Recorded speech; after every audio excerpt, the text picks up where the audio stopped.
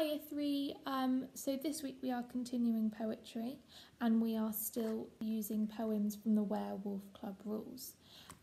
So today's lesson and tomorrow's lesson is a two-part lesson.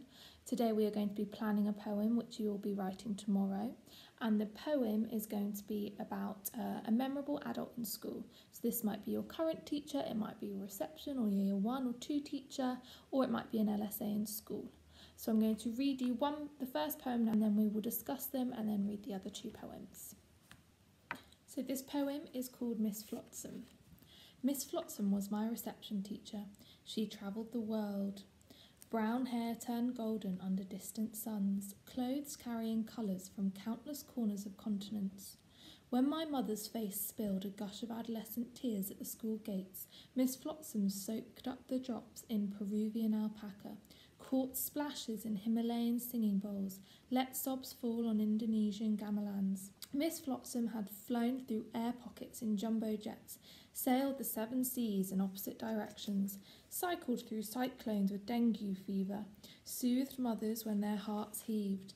When the bully punched me for being too brown, Miss Flotsam glared at him with an eye that could turn fists into begging bowls.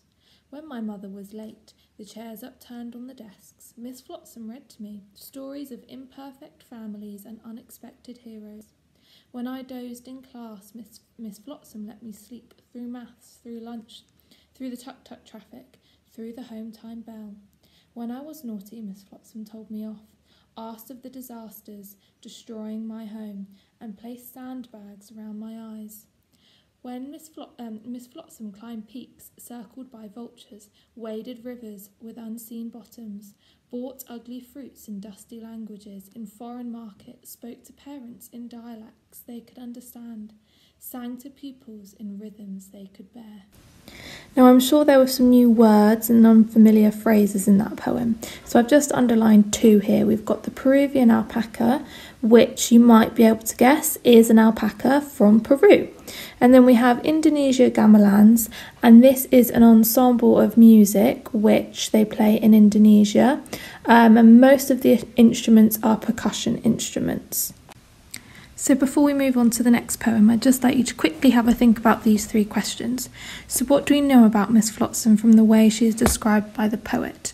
Now I would say that she has done lots of travelling in her time, as the poem mentions that she has cycled through cyclones and sailed the 7 seas. So I think she likes an adventure. And I'd like you to think about these following 2 questions before we move on to the next poem. What did you like about the poem, and was there anything you didn't like about the poem? So just pause the video now to have a think about these questions. So something really important that you must know about this poem is that Miss Flotsam is not actually her name. Flotsam is a word for debris that is often found in the water. Now it's not usually thrown aboard, it's often as a result of a shipwreck. So we don't actually know the name of this teacher. This is not her real name. So this poem is called Make It Bigger, Eileen.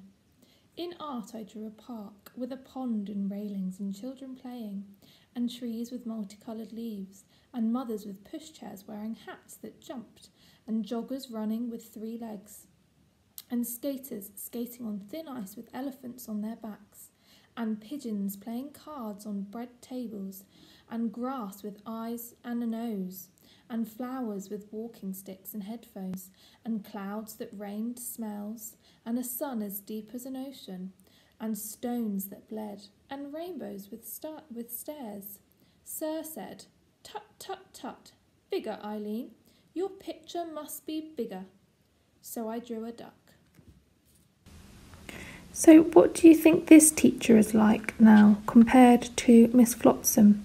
We know a lot about what the student drew. We don't know so much about the teacher. This is all we know about the teacher. Tut, tut, tut, bigger, Eileen, your picture must be bigger.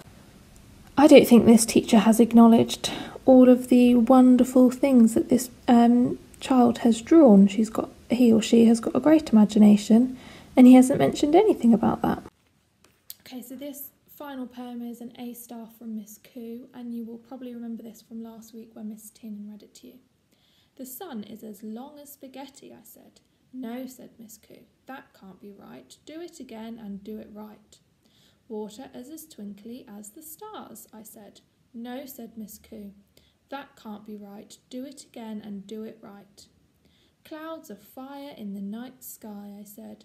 No, said Miss Coo, that can't be right. Do it again and do it right.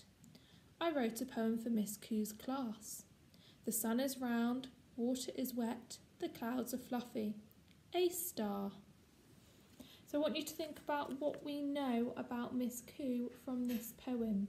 Okay, so now we're going to move on to the task for today. So you're going to be planning your poem, which you will be writing tomorrow. So first of all, you need to think about an adult in school that you would like to write your poem about. And it's worth noting that your poem is going to be written in the free verse. So all of the poems that I read to you today were free verse poems. And that means that they don't necessarily rhyme, so there were no rhyming words in those poems, and it doesn't have a particular rhythm. So don't worry too much today about getting your poems to rhyme or to follow a particular rhythm, because we will be doing that later on in the week. So here is an example of a plan which I have done. Now you might want to add some extra details to this, but these are some important things that you'll need to include in your poem. So what do you know about your teacher? This can be something that you might know about them from outside of school. So do they have any pets? Do they like playing sport? Do they like to sing, or do they love to read? What is the appearance of the teacher? You must include that in your poem too. What does your teacher do to help you? So I'm sure they help you with your work. If you're feeling sad, does your teacher or does the adult help to cheer you up? What is special about this teacher or this adult? Do they make you laugh? Do they read you stories? Do they help you with your work when you're stuck? And what is your teacher's personality? Is he or she funny, energetic? And finally, if you did want to write a poem like the Miss Flotsam poem, you could challenge yourself and try and think of an alternative name for the memorable adult you are writing your poem about. You don't have to do this, you don't have to write your poem in that structure. Remember, it's free verse, so it doesn't have to rhyme or have a particular rhythm, but that's just something that you might want to add to your poem too. So in today's English folder, you will find all of these questions that I've got on my plan for you to put onto your plan. There are also a couple of poems about teachers, some poems that I haven't read to you today. Those can give you some more ideas of things for you to include in your poem. And also the 3 poems which I read to you today are on there and they're typed up, so you can have another look at those and have another read at those. So remember, today we are just planning the poem and tomorrow we will be writing it.